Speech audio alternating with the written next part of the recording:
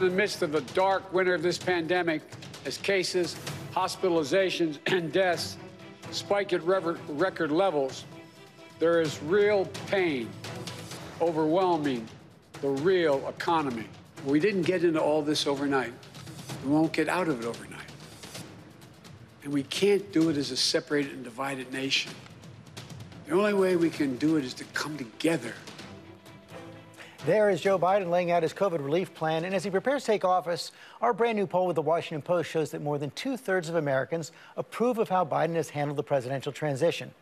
Rachel Scott will be covering the Biden administration from the White House. And Rachel, we can expect a blizzard of action from President Biden right after he takes the oath on Wednesday. And George, it will be the first action that Joe Biden takes as president of the United States. Much of this is going to be focused on undoing what President Trump did during his administration.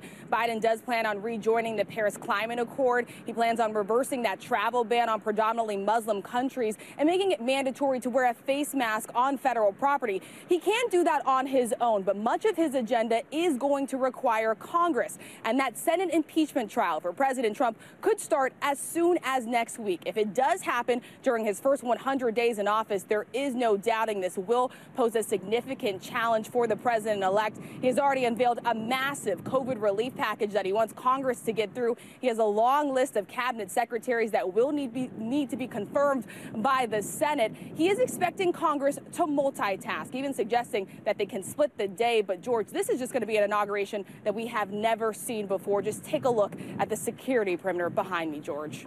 It is something. Okay, Rachel Scott, thanks very much. Let's bring in Kate Bedingfield, who's going to be the communications director in the Biden White House. Kate, thanks for joining us this morning. Give us more of a flavor of what to expect on Wednesday in terms of action from President Biden. Yes. So President-elect Biden, then President Biden, is going to come into office and take decisive steps to roll back some of the most egregious moves of the Trump administration. And he's going to take steps to move us forward. Across the course of the first week and a half in office, you're going to see him move on promises that he made on the campaign trail to ensure that we are focused on workers. You'll see him make good on his Buy American promise. You're going to see him make good on promises to move us toward a more just and racially equitable society. You're going to see him make movement on racial equity. And you're going to see him make movement on climate, on jobs. So over the course of the first week and a half, he's going to do everything that he can within his power to move us forward. But then, as your correspondent just said, that's only one piece of the agenda. The second piece of the agenda will be working with Congress. You saw President-elect Biden roll out the American Rescue Plan on Thursday night. This is a plan to get desperately needed direct relief to people who've been hardest hit by this crisis all over the country. And it's an effort to fund a coordinated federal vaccine effort. It's an effort to get shots into American arms to ensure that we can once and for all finally get this virus under control and get our economy back on track. You're already hearing some Democrats and many Republicans saying it's just too expensive. There's been bipartisan support for all of these pieces. I would really point that out. I mean, if you look at the big core planks of this plan, for example, Senator Rubio supports direct relief checks. Senator Romney supports expanding the child tax credit. I mean, there is bipartisan support for the big planks of this plan. And I would also note that the plan came about as a result of consultation with bipartisan governors and mayors from all across the country. The president-elect spoke with Republican governors, with Republican mayors to hear what they need, what's going on with their constituents, what the most dire and important needs are for their constituents. And so this plan reflects the urgent needs, the things that people need right now. I mean, we've got millions of Americans unemployed. We've got thousands of Americans dying from the virus every day. There's no question we are in a state of emergency here. And this plan is designed to get the relief that people need to them right away. And President-elect Biden looks forward to working with Congress to get bipartisan support for this bill and get it done as quickly as possible. First things first, the inaugural address that comes on Wednesday. You just heard Congressman Meyer say it's time for an open, honest, and transparent discussion from President Biden. He says rejecting the politics of deception. What can Americans expect to hear on Wednesday? What is the major goal of this address? So I think what you'll hear from President-elect Biden on Wednesday will be a reflection of a lot of what you heard from him on the campaign trail, which is that He believes we can bring this country together. He believes that we have to bring this country together, that a unified America is the only way that we're going to be able to tackle the massive crises that we're grappling with. I won't go too much farther in terms of previewing the speech, because I'll let the president-elect speak to it on Wednesday.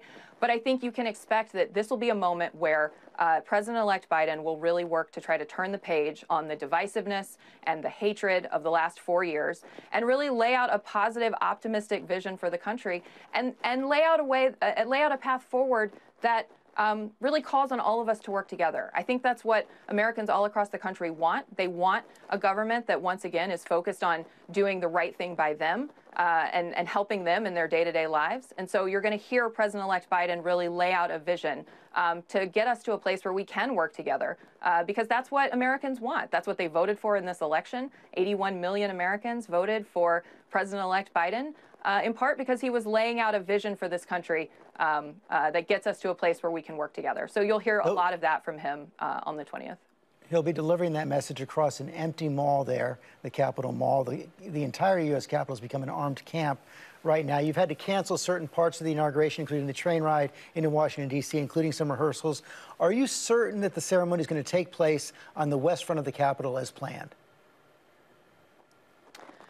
Well, that is certainly our plan. I think that will send an incredibly important visual image to the world about the resilience of American democracy.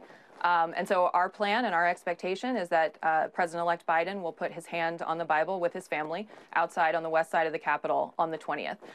Look, there is no question, though, of course, we are in a volatile time. I think, unfortunately, you only have to look at the chatter on social media to see that we are in a volatile time. And so we are making preparations. We'll begin meeting tomorrow, daily meetings with the outgoing leadership in national security and law enforcement to ensure that we're preparing for any scenario that should arise after noon on January the 20th. So we're working to ensure that we'll be prepared. But we have full faith in the United States Secret Service and their partners who've been working for over a year on the planning to ensure that this event is safe. So we're very much looking forward to President-elect Biden putting his hand on the Bible at noon on the 20th. Has the president-elect waiting with Speaker Pelosi and Leader Schumer on when the Senate trial of President Trump should start and how long it should go? Well, obviously, ultimately, the mechanics and the logistics of the pace of the trial and how it should play out is up to congressional leadership. I think the president-elect has spoken publicly about his view here, which is that he hopes that the Congress will be able to do its constitutional duty, to discharge its constitutional duty, while simultaneously being able to focus on the business of the American people. He hopes that they're going to be able to immediately take up this package, the American Rescue Package that he laid out at the end of last week, and start to move forward on getting that money that we need out the door in order to get a comprehensive vaccine distribution program set up. So his great hope is that they're going to be able to do that. And I think if you look, there's precedent for that. If you look at the previous impeachment trial, the Senate was able to move forward on floor business while also conducting the trial. So his hope, as he's spoken privately to congressional leadership, but also publicly about, is that the Congress is going to be able to move forward on focusing on the virus and on the economy while simultaneously doing their constitutional duty. Kate Bedingfield, thanks very much for your time this morning. Thanks for having me, George. I appreciate it. Hi, everyone. George Stephanopoulos here. Thanks for checking out the ABC News YouTube channel. If you'd like to get more videos, show highlights, and watch live event coverage, click on the right over here to subscribe to our channel. And don't forget to download the ABC News app for breaking news alerts. Thanks for watching.